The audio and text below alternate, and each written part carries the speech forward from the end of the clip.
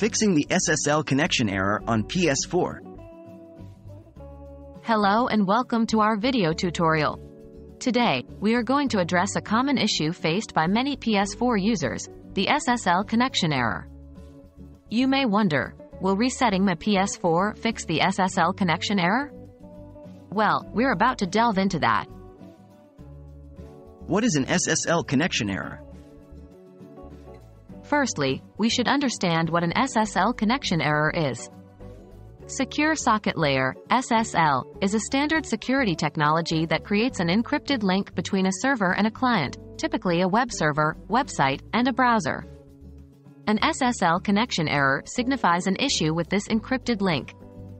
It could arise due to problems with the website certificate, incorrect system time, or network issues. Will resetting PS4 fix the error? Resetting your PS4 can solve some problems, but it's not a guaranteed fix for SSL connection errors.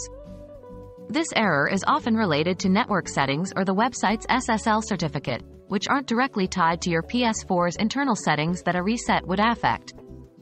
A reset might help if the issue stems from a software glitch on the PS4 itself, but it's not the first thing you should try. What are the recommended steps? Before resetting your PS4, consider these steps. 1. Check your internet connection. Make sure your connection is stable and fast enough for the PS4.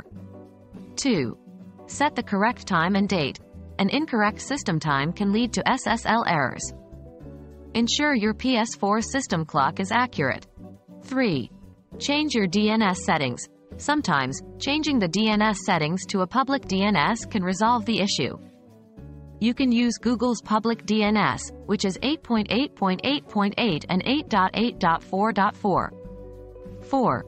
Check with the website provider. If the issue persists for a particular website or service, reach out to their support for assistance.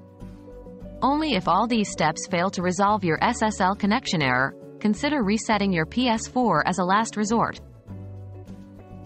In conclusion, resetting your PS4 might not always fix an SSL connection error. It's better to try other solutions related to your network and system settings first. However, if all else fails, a reset might just do the trick. We hope this video has been helpful in guiding you towards resolving the SSL connection error on your PS4. Until next time, happy gaming!